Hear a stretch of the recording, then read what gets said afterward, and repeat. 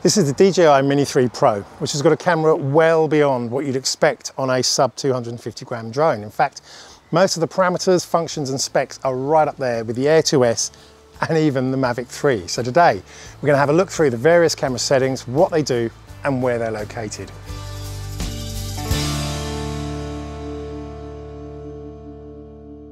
Hello, I'm Ian and I play with drones. And look, a quick or maybe not so quick video today outlining the main features and settings of the DJI Mini 3 Pro. Now look, this model from DJI has taken the standards and specifications of its camera straight from its bigger siblings, I think. So I think it's pretty important to know what this mighty little drone can do so you can get the very best out of it. It's got a large sensor, 1/1.3, 0.8 inch sensor, 48 megapixels via a quad Bayer filter. It's got a fixed aperture of f1.7, lets you shoot 4K video at 60 frames per second, or at 1080, you can do slow-mo at 120 frames per second. And recently it's added 10-bit color added to its D-Cinelike color profile, which is genuinely incredible for a drone this size, as well as having a HDR video along with JPEG and RAW and still. So look, a lot to go on. So let's go through the various settings and how you can actually set the various parameters.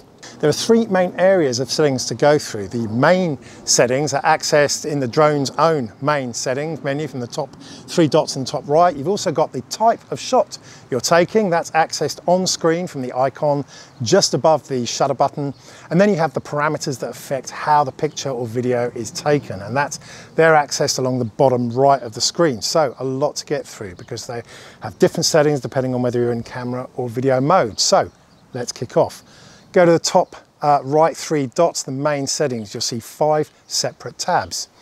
Second one is control. Now, inside the control tab are actually some very useful settings that will affect how smoothly the camera moves. So they're not camera settings as such, but they will affect how you take pictures or film video. And I did a separate smoothed out video. I put a link up there. It goes through all of the different settings inside there that will help smooth out the turns and how your drone actually flies to get smoother video. So as I said, I'll put a link up there and I'll also link to the video at the end of this video as well. But for today, I'm going to go into the next tab. There we've got it called camera. And this is where we set the settings for the camera and screen. Now, as I said, annoyingly, these settings will actually change depending on whether you start off in camera mode or video mode. So first off, let's stay in camera mode and then we'll quickly run through them. First setting is the photo and video format, 4:3 or 16:9 widescreen. Personal choice here. To me, 16:9 is simply cropping the top and bottom of the full-size sensor. So some people prefer not to do that, leave it in full frame and crop as they want. Others, like myself, want the settings to match my phone, laptop, PC and TV screen. So I do keep it in 16:9 so that I don't have to crop all the time. Like I said, your choice. Next though, histogram. This is simply a little exposure meter that can appear on screen as you're filming. It's a useful little feature that helps you gauge the right exposure, and this is where it's turned off and on. Next, you've got a really useful and interesting little feature that, frankly, I'm pretty amazed that they have included in the Mini 3, but I'm happy they did. Focus peaking is an overlay on screen that appears and helps with focusing when you're in manual focus mode. It shows the areas of the picture that are perfectly in focus with a red tinge. One of the most annoying tricks you can do is to start recording video at takeoff, and the camera will just focus on the ground right in front of it. And then you take off up into the air and you find that the rest of your video is out of focus and your video is ruined. This has happened to me a couple of times. Focus peaking will help avoid this, and the level simply sets how strong the red tinge you want this overlay to be. For me, I leave it on normal. It gives a slight red tinge, which reassures me that everything is in focus and the world is good. Play around with it. Too much might be a bit distracting, but a very useful feature. Now below that, you've got the overexposure warning. Now look, this is where you switch on the black and white zebra lines that will show you if any part of the picture is overexposed, which in almost every case is going to be the sky. So personally, I leave this off because the high contrast between the sky and subjects on the ground mean that the sky is almost always going to be overexposed, so I get the ground subject right. Again, as ever, personal choice. Next up, or next down, is the Gridlines. Again, this is a useful on-screen tool for just aligning things, making sure that the horizon is level. I like the middle option personally, that splits things into thirds. There's a preference that landscape photography and video usually looks better with a third and 2/3 between the sky and the ground, or subjects or whatever. But look, again, personal preference, choose what you want. Now, the last options of white balance and recordings are actually duplicated on another screen that I'm going to go through in a second. So we'll leave them for now. So for now, I want to jump right out and change the mode to video mode. Do that by tapping just above the shutter button, and you can change it to video. Then we hop back into the main settings via those 3 dots top right, and now you can see the camera tab has got some slightly different options. First option is the format. Now look, it used to be that Macs liked MOV and Windows liked MP4s, but in truth, look, both systems can handle both video formats these days. Personally, I leave mine in MP4.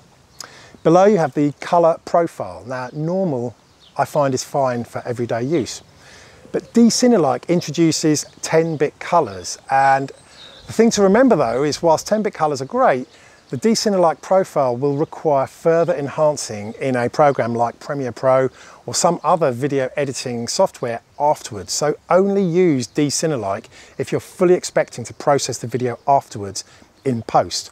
Otherwise, you're going to find all the colors washed out and it will be actually quite disappointing. So personally, leave it in normal most times. Below that, you've got your coding format. Now look, I use 264 because that's the easiest to upload to YouTube. 265 is a newer compression format that will make your PC work much harder, but does allow for better compression. So for me, I tend to leave it in 264. Video subtitles, that's useful. It's not actually putting anything on screen, it's simply capturing additional data about how and where the video was captured, what the camera was doing, and it produces a separate little SRT file alongside your main video file. I leave it on because it's nice to be able to go back and check out what the camera was doing at a particular point, but in truth, unless you go looking for it, you're not even going to see the data in the first place, so don't worry too much. Lastly, we've got anti-flickering. This is simply about avoiding street lights, or if you're filming inside, then inside lights that may appear to flicker depending on the frame rate that you're shooting in versus the cycle of the mains electricity that's lighting the lights. UK and Europe, we're on 50 Hertz. US, I think, is 60 Hertz. But it also, as I said, depends on your frame rate you're using. So to me, leave it on auto. Don't worry about it. Let it look after itself. Now, the other settings are either the same as photo or are duplicated on the next screen that we're going to look at. So that is the main settings via the 3 dots. Now we can take a look at how we affect and change the actual settings of the picture and video that we're taking down in the bottom right. Now again, these will change depending on whether you're in camera mode or video mode. So first off, let's get back into camera mode. Make sure the little indicator at the bottom right says auto. This means the camera is going to pretty much look after the exposure and the ISO itself. Yeah, I always get comments on that.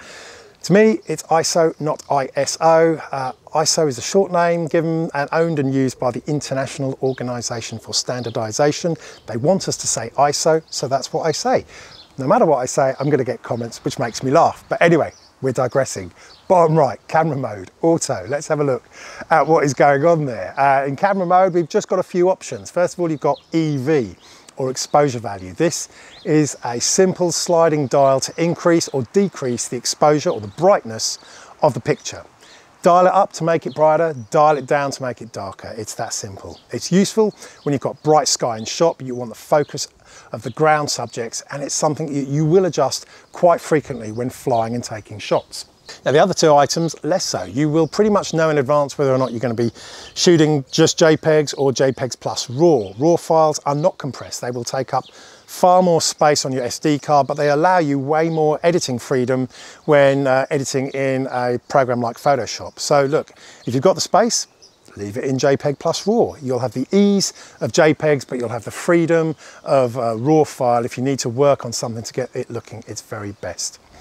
Storage, of course, simply shows you how full your micro SD card is and the internal storage is. So that's actually it for auto. Now let's go into manual mode, or Pro as DJI call it. If you tap the little auto icon at the bottom right, you can see it takes it into Pro mode. Now you see the options have changed slightly along the bottom right. They're actually just split into two groups. You've got exposure on the right and you've got white balance on the left, and they're separated by a small little vertical white line. On the right you can see 4 values. S is shutter speed, F is the aperture, ISO is the sensor sensitivity, and MM is manual metering. Now, I don't want to go into too much detail here, it's not a photography lesson, but when you're taking pictures you have something called the exposure triangle, which is how aperture, ISO and shutter speed all interact to give you your resulting picture. Aperture is literally how big the lens hole is, how much light is going to get in. On the Mini 3 it's fixed at f1.7, so this value will always show 1.7. But ISO and shutter speed are adjustable of course, and the manual metering shows you the overall result of the combined settings on how under or overexposed it thinks your picture will be. So when you tap the right side you get the little pop-up menu, and here is where you set the ISO. The lower the value, the less sensitive the sensor is to light and the darker the picture will be. But you always want the lowest value possible for the sharpest shots. So on a bright sunny day like today, 100 is going to be the value to go for. But around dusk in the evening you might want to increase it to 400 or even 800. I know it goes much higher, but in truth I rarely go above 400. I want to avoid the grainy noise that you might sometimes get. Then you've got the shutter speed, which increases or decreases how fast the shutter stays open. The larger the bottom figure or the denominator is, the faster the shutter speed. And of course the less light that's going to get in, and so the darker the picture will be. Of course there's no right value here, it just depends on how bright the day is when you're actually filming. But you've got help at hand through the manual metering below it. That bottom value is not adjustable. It simply indicates how under or over exposed the picture is likely to be based on the ISO and the shutter speed that you've selected. So it's a really useful little bit of information. The closer to 0 you are, I think the closer to perfection you are, but again, as ever, personal choice. So look, let's hop over to the left here. Here, the pop-up offers you the chance to play with white balance, which affects how warm or cold the picture will be. Now interestingly, despite being in manual pro mode, it still offers you an auto option, but it's actually, I think, quite useful to keep this in manual mode because it is great for warming up a cloudy and overcast day. You've got this sliding scale that shows how you can adjust the white balance in degrees Kelvin. The higher the K value you set, the warmer the resulting picture will be. Now some people do think they've got it the wrong way round because normally a higher K value represents cooler light. But remember, you're adjusting the sensor to compensate for a colder background light, so the resulting picture will be warmer. Bottom line, higher value, warmer picture, useful to play around, as I said, especially on grey and cloudy days. And then below that, you've got the same file formats and storage settings that you had from before. So look, without further ado, let's jump into video mode and then we can take a look at this lower right thing again. So back to auto and set it into video mode, and now we see you have the EV or the exposure value again, quickly letting you adjust the brightness. But next to that, you now have the resolution and the frame rate. This lets you dial the resolution up, and whilst I tend to leave mine in 4K, many will find that 2.7K is more than enough resolution for their needs. Remember, that's still higher definition than Blu-ray, and it takes up way less storage. Below that, you've got frames per second. And look, being in the UK, I tend to use 25 frames per second. In the US, most people will use 30 frames a second. Look, it's a little difference these days, as almost all TV screens and computer monitors can handle whichever frame rate you want to use. But the crucial thing to remember is that these settings are simply for normal playback. If you want slow motion video, you'll need to set that via the camera mode icon, which we'll go through in a minute, and choose slow-mo. This will then enable the slow-mo frames per second in the bottom screen. Easy to forget that. Finally, wow, let's jump into Pro mode again by tapping the bottom right logo to change it to Pro. Just as before, you've got two main menus with a little white line up the middle. The right side is similar to camera settings. It lets you adjust the ISO and the shutter speed, and you see the resulting manual metering mode display will change accordingly depending on what you select above. And again, when we tap the left side, the little pop-up menu appears showing you the white balance, and below that, this is where you set the resolution or the frame rate settings. So again, remember that frame rate value will change if you've got the camera mode in slow-mo mode versus standard video mode. But look, as before, have a play, especially with the white balance, as it is a great way to warm up those sunsets and sunrises. So that's everything for the main camera settings. Fair bit to remember there, and in truth, I find auto is actually fine for most situations. The only thing you're going to be adjusting is the EV settings if you want things brighter or darker, and possibly the white balance if you want to warm things up on a gloomy, cloudy day. Now, the last group of settings is the camera mode itself, and you set that by tapping the icon above the shutter button. This is where you can set the type of shot you're taking. It includes the high resolution still shot of 48 megapixels. In truth, I'm not a fan of that. Remember, this is actually a 12 megapixel sensor. You're getting those effective 48 million pixels via a quad Bayer filter in front. So I tend to stick in 12 megs because I think that's the better end result. Anyway, this is where you'll also set the AEB or auto exposure bracketed, which takes 3 or 5 near identical shots with differing exposure values for you to work on afterwards and merge in Photoshop. You've also got burst shots, which is a quick succession of shots to capture something that's very fast moving. And finally, you've got the timer for the self-timer shot, so you can hide the remote and smile at the drone. In the video side, you're going to have slow-mo video, as I said. You've also got Mastershots, and you've got Quickshots, and the hyperlapse and the panoramas, which look, in truth, utterly incredible range of functions. And in truth, that would be a whole other video for another day. So for now, I'm going to have to leave things here. This is where you change them, have a play, have a little bit of experimentation. You get a lot of pop-up information on what those various functions are going to do. But look, here you are. You've got the full range of settings. Sorry if this went on a fair bit. That's what happens when you've got so many options on such an amazing little bit of kit.